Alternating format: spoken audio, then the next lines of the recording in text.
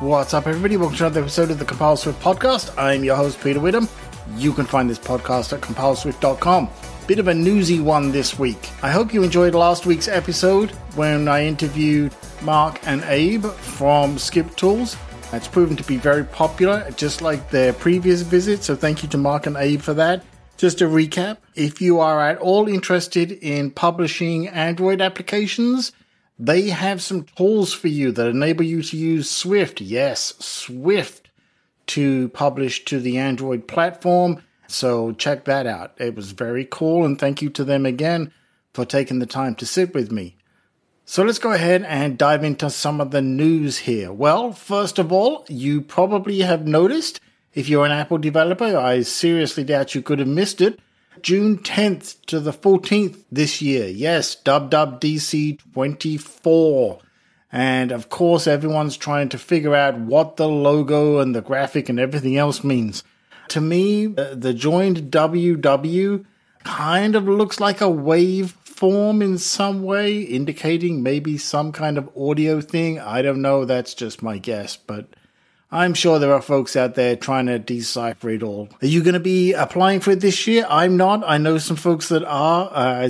Funny enough, I was joking with some friends that I know if I apply, I'm just unlucky enough or lucky enough that somehow I'll be chosen, and then I'll have to figure out what to do. I know that I've taken the somewhat unsensible approach, and I've not applied this year. I haven't applied previously, just in case, because I'm just way too busy with work and life and everything else.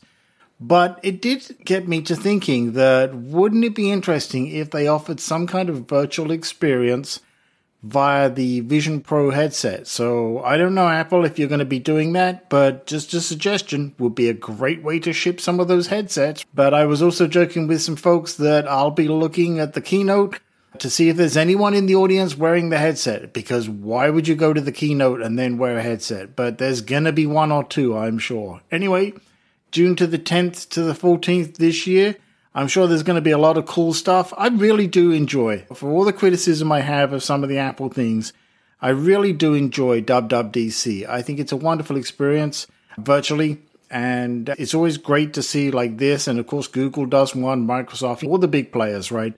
But it is great to see that they put some time aside for developers, because we are critical a lot of the time that we don't feel that we're recognized quite as much as we should be for the amount of money that we make these companies, especially Apple. And it's nice to have these conferences where we can all get together, hang out with friends.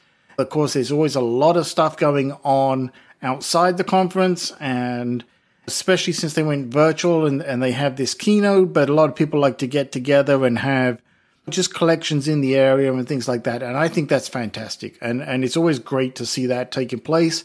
And I love to see all the stuff that everybody posts in all the platforms. This year, I don't know what it's going to be about. I think it's clearly obvious there's going to be a lot of Vision OS. That's a given. But I don't know what else will be there. I think it's going to be very interesting. I'm sure, of course, there'll be updates to Swift data and all of those things. But maybe, I don't know, maybe Vision OS will be the primary focus this year, pardon the pun, on the conference. But I almost hope it isn't, because there's a lot of other stuff that needs addressing, right? And I'm not even talking code here, right? I'm sure you all know what I'm talking about. There's a lot of things in the developer field at the moment, especially centered around Apple, that has a lot of consequences for us. But we will get to that in the next news item. So next up, yes, let's talk about some of these problems that us developers are now facing. And maybe it's not a problem for you, but it's certainly something we're all having to deal with.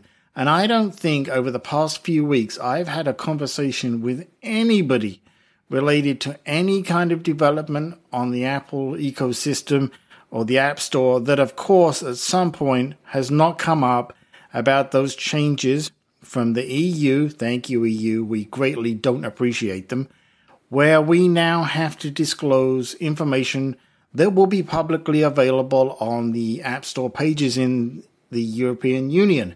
Interestingly, I don't know too much about this, but apparently there is something similar for China as well, but I'm not that familiar with it, but I've heard some folks mention it.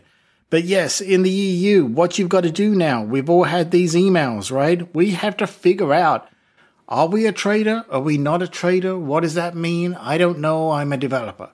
And I'm not a legal expert. I'm not even going to give you any opinions on this, other than this is something we all have to deal with and figure out. But interestingly, I think for a lot of folks, it is stopping and causing us to ask a question, which is, how seriously are we going to take, or do we take, our development on the Apple App Store as far as treating it like a business or just something we do for fun? Because this in many ways forces you to make that decision, because there's consequences, right? At the very least, the consequences will be, regardless of whether you're a business or not, the consequences will be that you will have to provide data that will go out in the public space. A phone number, an email address, and a physical address. Now, this causes all sorts of problems, and I'm not going to get into it too deeply, but I do want to touch on it a little bit because there are concerns here, right? I think that there's the potential for some very serious problems for certain groups of people, because you're going to put that data out there, and then we all know this, there are some strange people out in this world. And if they don't like your app or whatever, you're giving them information to come and find you. And if you're a business, okay, it's slightly easier, slightly less personal in that it's probably some kind of business address. But I'm willing to bet an awful lot of folks are now realizing that they're going to have to give their home addresses. And there are all sorts of problems that can bring up. And that, I think, is a concern. And I think that that's driving a lot of the conversations, and it should. And I don't know what the answer is here for everybody. We've all got to figure it out. That's the problem. We have no choice. The other choice is, as far as I understand it, okay, well, I just won't put my stuff in the store for the European Union. Well, that's a lot of people, right? That is a large audience that you're cutting off. Maybe you're okay with that. But at some point, I am sure this thing is going to expand. And we are going to have to seriously think about how we deal with this, the approach that we take. At some point, it may end up costing you money one way or another, depending on that decision that you make. And that's why I'm saying about how seriously do we take what we do with the App Store. Interestingly enough, and I guess in a dark humor kind of way, this is one we cannot blame Apple for, right? For all the bad decisions that Apple makes on things for us developers, this one is enforced on them by a government. And hey, there's a lot of other things going on right now, but this is not Apple's fault, but they have to comply with it. And it is interesting that in some ways Apple is saying to us as developers, hey, you got to go deal with this. And I think they could do more to help us out. I'll just leave it at that. I think that they have an opportunity here to earn a lot of goodwill and a lot of good PR with developers, and Lord knows they need it right now, if they were to somehow help us out, figure out what to do here. Just saying, Apple, if you're listening, hey, it's an easy opportunity for an easy win for you here, and Lord knows you've got enough lawyers to understand this. We all don't, okay? Leave it at that. Time for a break. What's up, folks? If you want to help support the future of this podcast, I would greatly appreciate it. You can go over to patreon.com/CompileSwift and help support this podcast, and at the same time, get ad-free versions along with exclusive content. Thank you to all of you that help support what I'm doing here. I really appreciate it. Break time over. Something else I want to cover here this week as well. It's very interesting that I've seen a lot of folks, myself included, having a lot of problems with the latest Xcode. Xcode 15.x has not been the greatest experience for a lot of folks.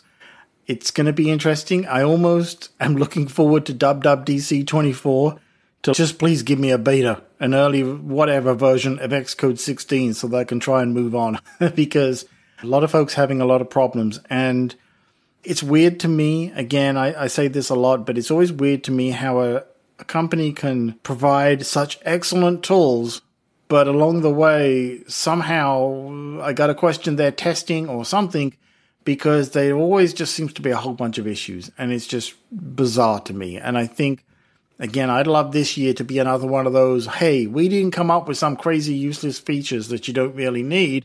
We decided to absolutely lock down and fix a whole ton of bugs in the development tools.